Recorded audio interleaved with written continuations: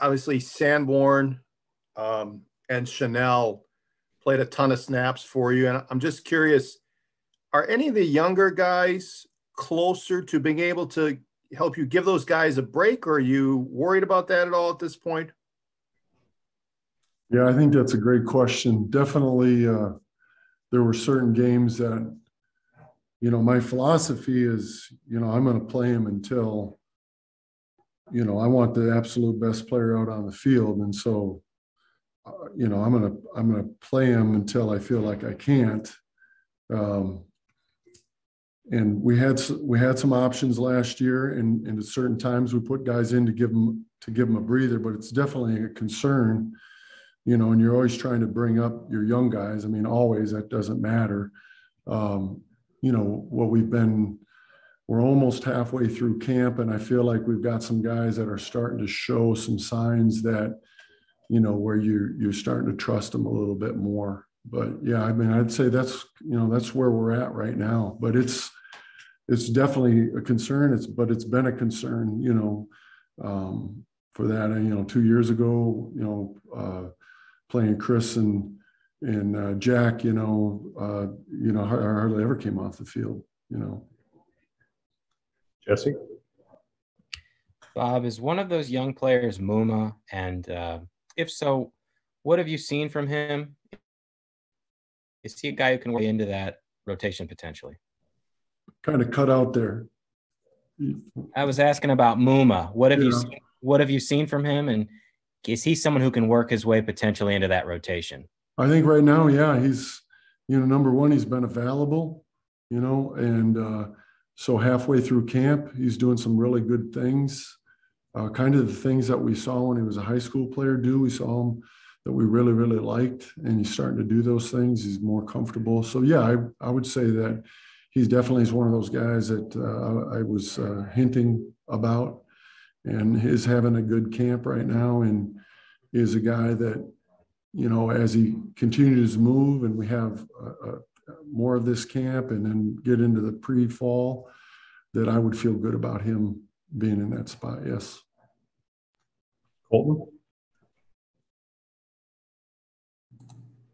We saw Tate Grass get into lots of special teams last year and then crack the two deep on defense as well. What has he done to kind of earn your trust to move up in that rotation for you? Well, Tate's a guy that's had has some really, higher level physical traits. So when he started out doing that, you really like that part about him. It was just putting it all together, being able to understand what we're doing out there on the field. If you're going to be an inside linebacker, you have to be vocal. You're making a lot of calls, you're making a lot of adjustments, and he's gained my trust by doing those things.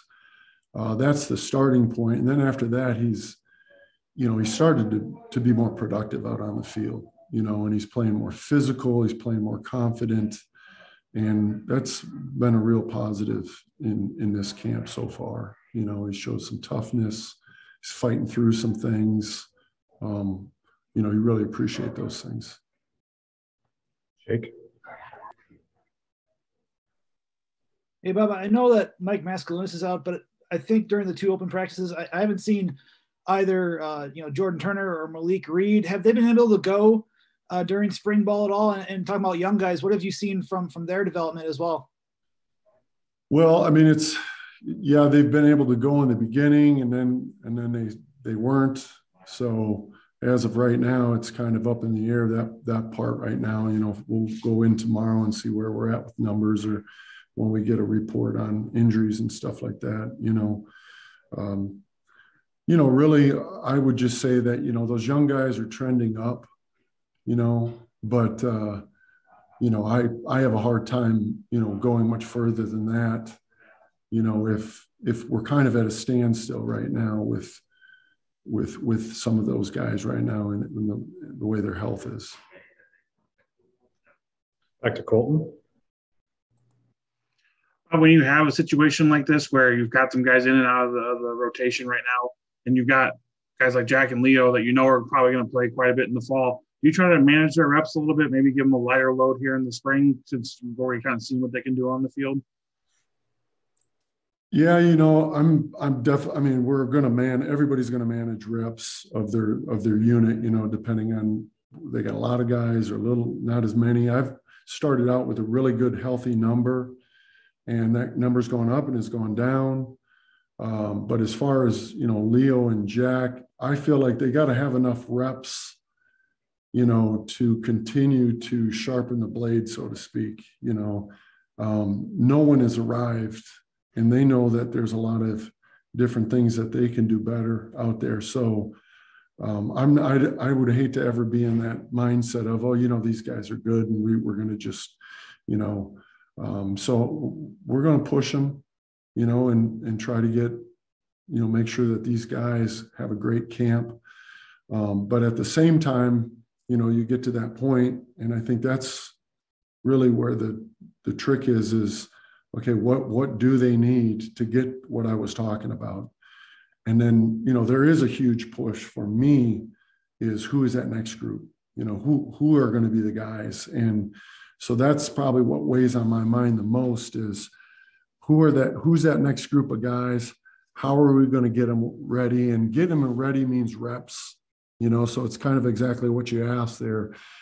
So being creative and finding ways to make sure that next group of guys, and even that group behind that second group, so they have a chance to show their skills and where they're at, and they have they feel like they've been fairly treated to push and become the kind of players that they want to become. So yeah, every day you spend a lot of time looking at, okay, this is how many calls we have, and this is how I want to divvy up the reps, and this is why. Zach? Coach, obviously we've only seen 2 practices, but I've noticed maybe Jack going up to the younger guys, putting his arm around them and, talking about maybe how to do this drill or improve better. How has his leadership kind of improved from last year to this year? Yeah, I mean, he's definitely is a leader on this team. He's always been outstanding with the group. I think he learned that from the guys before him. We've always been a group that we're trying to help each other get better. It's not hold on to your secrets type outfit. We do a lot of that in our meetings and stuff like that. Let the players, will answer questions, or they will add on to things and say, hey, if you try this might help. We've got quite a few guys that are at that stage in their careers right now that they can help our young guys.